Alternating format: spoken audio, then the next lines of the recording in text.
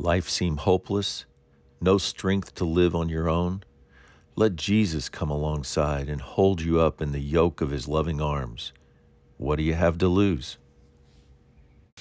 Top of the morning to you.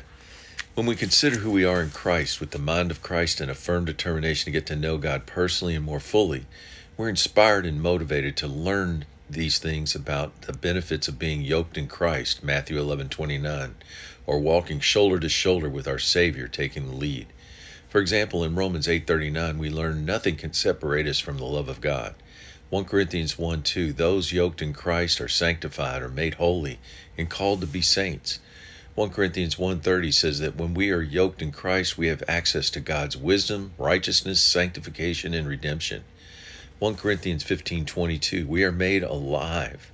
2 Corinthians 1:21, we have been anointed by God, sealed by the Holy Spirit. 2 Corinthians 5:17, we are new creations.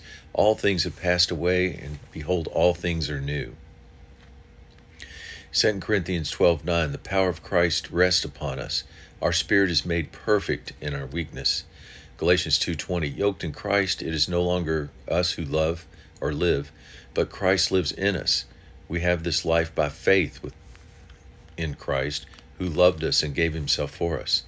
Galatians 3:26, we are considered sons of God through our faith in Christ.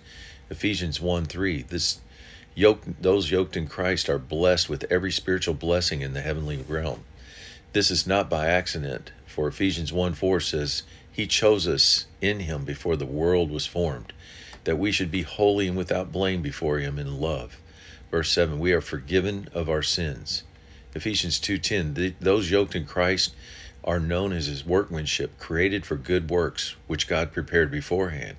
Whereas those not yoked in Christ, according to Ephesians 2:12, have no hope and are living in this world without God. According to Ephesians 3:17, those yoked in Christ have Christ dwelling in our hearts and through faith are being rooted and grounded in love. Verse 19, coming to know personally the love of Christ which passes knowledge, so that we may be filled with all the fullness of God. Ephesians 5:2, those yoked in Christ walk in love as Christ loved us. Colossians 1:27, we have Christ in us, the hope of glory. Colossians 2:7, we are being rooted and built up and established in the faith, abounding in it with thanksgiving. Verse 9, in Christ dwells all the fullness of God. Verse 10, we are complete in him who is the heart or the head of all principalities and powers.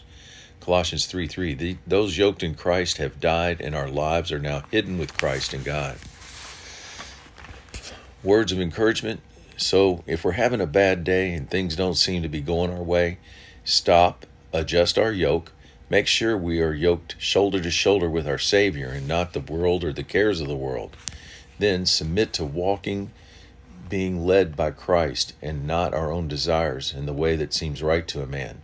Walk humbly and acknowledge we need to be yoked to Jesus and not try to walk by our own strength. For though we walk through the valley of the shadow of death, we will fear no evil, for Jesus is King. Have a great day.